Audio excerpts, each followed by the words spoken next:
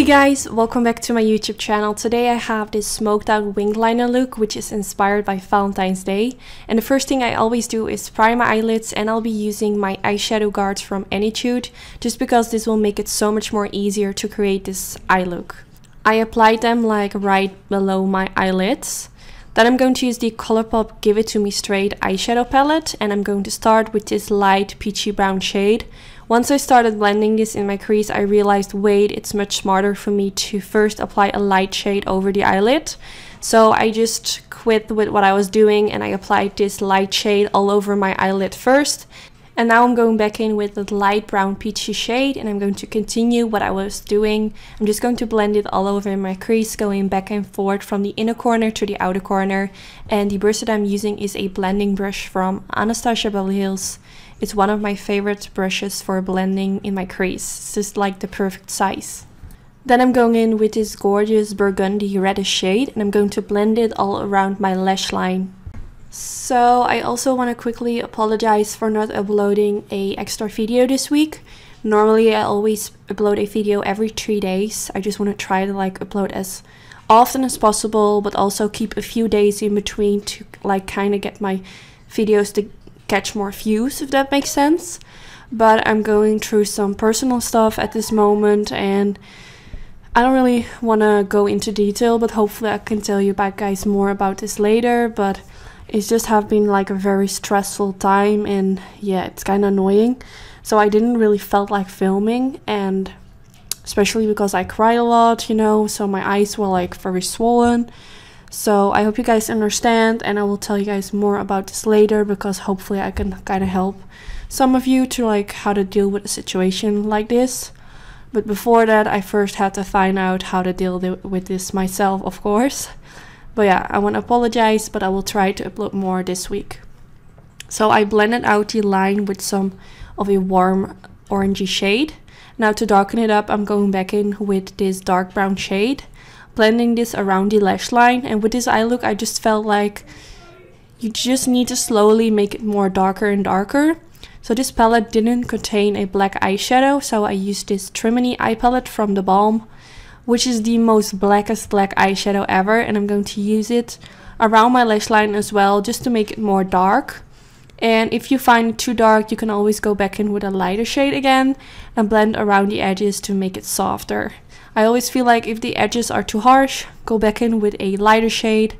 Yeah, I always kind of go back and forth with light and dark shades. So now I picked up this brown shade, blending this around the edges to get more of a gradient effect. And that's what I meant with going back in with a lighter shade. So now I'm going back in with the INGLOT Gel Eyeliner and applying this right above that shadow guard, because I felt like eyeliner is even more black. And then to blend it out, I'm going back in with the black eyeshadow from the TheBalm palette.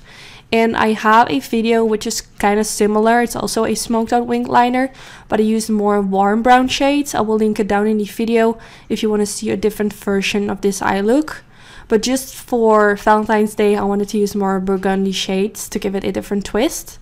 Now for my concealer, I'll be using the Tarte Cosmetics Shape Tape. I didn't apply concealer underneath my eyes yet, because I knew I was going to use a shadow guard, and most of the time it kind of rips off my concealer. So I wanted to do it afterwards. Then also right underneath that line, I'm going to clean it up. So even though I used a shadow guard, I feel like concealer always makes a huge difference. And for this I used a concealer brush, and then I'm blending around the edges using my fingers. Then I'm using the black eyeshadow again, using a flat diviner brush, and I'm going to softly press this underneath my low lash line, and I'm going to the middle part. So I'm not going all the way to the inner corner, I stop right at the middle part. Then to blend this out, I'm going back in with that pretty burgundy reddish shade, and I'm going to blend right below using a pencil brush, going back and forth with my brush, and I just continue to do this until I feel like the black is well blended out with the reddish shade. Then I'm going in with this warm orangey brown shade and blending it a bit more towards my inner corner area.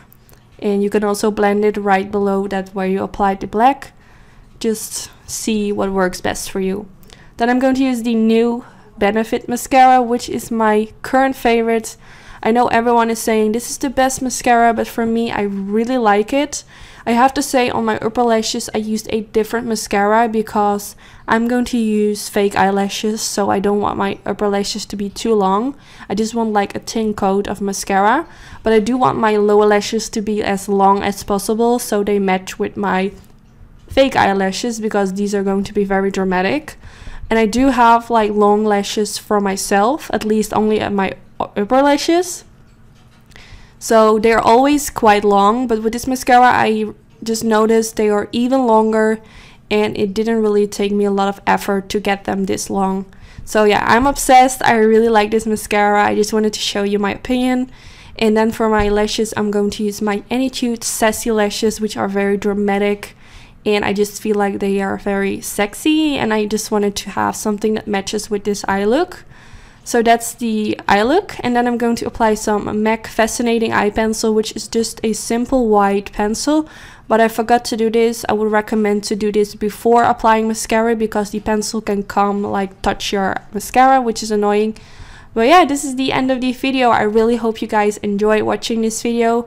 Let me know in the comments what kind of eye looks you want to see next. I don't really have a lot of inspiration, to be honest. But let me know if there are any colors you want me to use or any specific palettes. And don't forget to give this video a thumbs up. That would be really sweet and helpful for my YouTube channel. And I hope to see you in my next video. Bye guys!